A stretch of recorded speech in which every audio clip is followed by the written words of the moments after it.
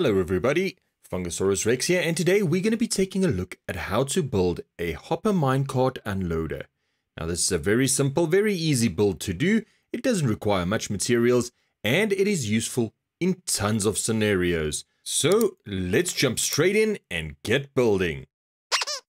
First, let's take a look at our shopping list. We're going to be needing one redstone torch, one repeater, one comparator, one powered rail, one hopper, 3 building blocks of your choice. This can be dirt, this can be stone or cobblestone, 2 chests, and finally, we will need 1 minecart hopper.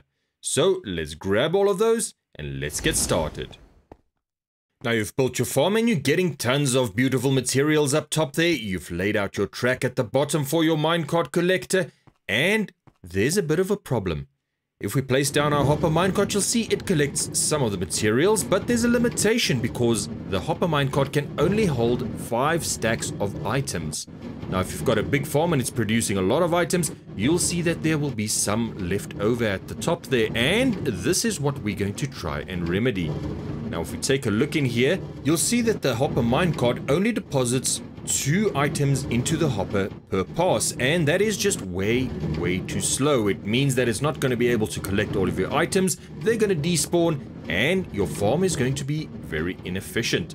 Now, how do we solve this? Simple, we're going to make a hopper minecart unloader. So first, let's get rid of this nonsense over here, and then I'll show you exactly how we're going to build this. Now we've got our rail laid out here, and we're going to go to the end of it to start our build. And the first thing we're going to put down is our chest. Now, with our chest, we can decide, are we going to put it on the right-hand side or are we going to put it on the left-hand side? It really doesn't matter all that much. You can put it either side if you like. I'm going to put it on the right-hand side. And we're simply going to put down 2 chests right there to make a double chest. Then we're going to select our hopper. We're going to crouch, aim at the side of the chest, and then click to place the hopper. Now you'll see if you've placed it correctly, the pipe of the hopper goes into the chest, meaning anything that goes into the hopper will end up in the chest.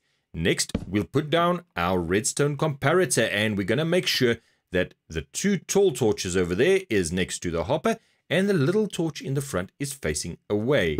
Next, we'll put down 1 block of cobblestone, and on the opposite side of the comparator, we're going to place down a redstone torch. So let's put that right there. On top of the redstone torch, we're going to place another block of cobblestone. So aim at the redstone torch and click to place. Then it's time to add our redstone repeater, and we're going to come over on this side, face the hopper, and click to place down our redstone repeater. Now the 2 torches should be facing the hopper and away from the cobblestone we've just laid down. With our repeater in place, we'll come to this side and we'll place 1 more block of cobblestone. And believe it or not, we are almost done. Finally, we'll place down our powered rail. And that, ladies and gentlemen, is the entire unloading system built. Now all we need to do is add our minecart. And you'll see the minecart zooms up and down the tracks, and that is because it is currently empty. As soon as we place something inside, you will see it stops right on top of the hopper, and it's going to remain there until everything inside of it has been unloaded. And yes, it really is that simple to build your very own minecart unloader. But how does it work and why does it do what it does? Let's investigate. So I'm going to start here with our chest and our hopper already laid out and our redstone rail on top of the hopper. There's no secret about any of this, so let's get into the actual redstone. First, we're going to place down a comparator. Now, when a hopper gets something inside of it, it outputs a redstone signal, and that is going to be picked up by this comparator over here, which is going to output a redstone signal of its own. Now, currently the hopper is empty, so there's no signal being output into the comparator and no signal being passed along. So let's put down a block of cobblestone in front of the comparator, and then let's put something inside of the hopper. Now you can see the comparator has lit up because there's a signal being passed to it from the hopper, and that signal is being passed into this block of cobblestone. So let's just empty this out quickly, and then we'll move on to the next step, which is placing a redstone torch on this side of the block.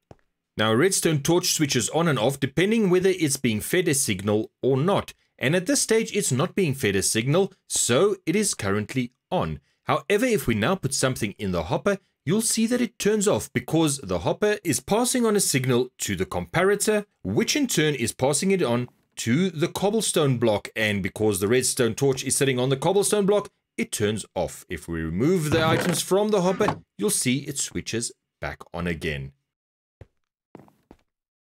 Now the next thing we'll do is place a block on top of that redstone torch, and because the redstone torch is currently lit, the block we put on top of it is going to be powered, and that means there's a redstone signal to be passed along, and we're going to do that with a redstone repeater. Now because the block on top of the torch is powered, the redstone repeater is also powered, and that means it will also pass the redstone signal along, and it's going to pass it along into this block over here, which in turn passes it on to the powered rail. So now all we need to do is add our minecart. For now, the minecart is going to go back and forth because it is currently empty. But as soon as it picks up an item, our unloading system is going to spring into action. So let's just pop a few items right in there.